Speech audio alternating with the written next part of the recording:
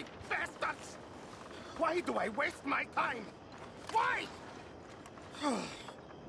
You okay, bud?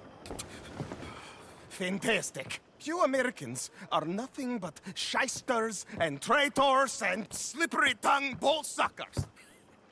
I'm inclined to agree. Here, help me please. Back to work with a bloody smile. No problem, Marco. You are the great genius, so we shall the hot poker up the ass. Say thank you, Marco. Thank you. Oh, thank you. What are you, some kind of European toy maker? No, I am a fucking genius with poker up the ass, like I say. Toy maker. Hello? Do I look like I should entertain children? No. No, he says. No. I am the savior of the mankind, buddy. Yes, you meet him. Professor Marco Dragic. The one the silver-tongued American betrayed and not paid the money to. Yes, he told to shit, man. So, what's this toy about? It is not a toy, Big Nuts. It is demonstration of my genius, of my ideas about the source of life.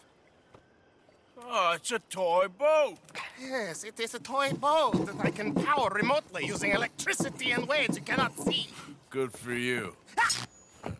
Ways I cannot see. And still the investors will not come. Just a couple of old ladies and a moron. Ladies, please. Ladies! Gentlemen! Enchanté. Yes. Hello. Hello, sir. Okay. How is the piles? Yeah? Good. Okay. My friends, you are about to witness history.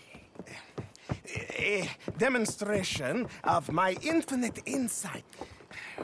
All of us, we feel old. You are old. Oh. But maybe I can make you immortal. Using waves you cannot see, I will power this You're a boat. goddamn fraud. And this buffoon, dressed up like a buffoon, is a stoolie. I watched them conspire, you morons. I never met this buffoon before 2 minutes ago. Isn't that right? Which part of it? So, Professor, show us your magical toy boat. Only this time let the buffoon control it. Check if there's any funny business. No, this ain't nothing to do with me. Come, please. It is easy. Any moron could do it, and I am about to prove that. Here, take this, and don't touch that. Use these ones to steer, and this one to shoot torpedoes, okay?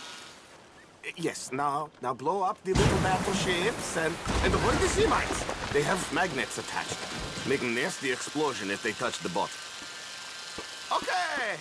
If this silly dimwit can use torpedoes on board to destroy the battleships, imagine what technology can do in the hands of certified genius! And I have certificate.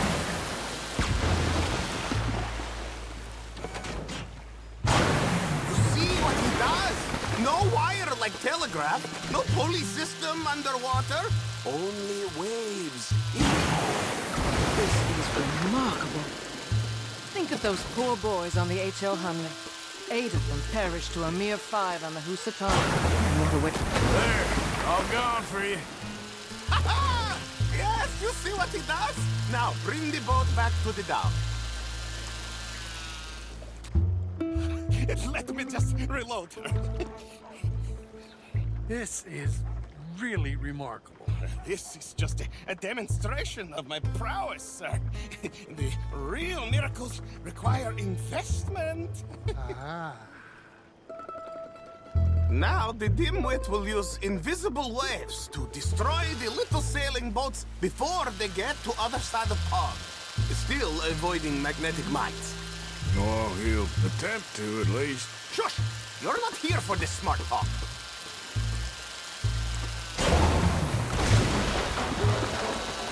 The steam train, the telegraph machine, the motor car. They will all seem pedestrian in comparison to this technology. We are not reliant on wires or coal or gasoline. No. Look who rules the seas. Very good, very good. Now bring in the boat back here. Foolproof. Undeniably foolproof. But you are not fools. And unlike fools, not fools and their money are difficultly parted. As I say, any fool, huh? Thank you, thank you. What is that? It is the stuff of life, sir. It's incredible. No. Incredible things are in my lab, back at Dover Hill. That will astound all of you. Mr. Marcel, can I count on your support? Well, this is expensive. It is immortality, sir. It is very cheap. Perhaps over lunch. Huh? Maybe. I'm gonna go. Oh, yeah, of course. And thank you. If you're ever up near Dover Hill, pay me a visit. There, I will really amaze you. I hope you will forgive my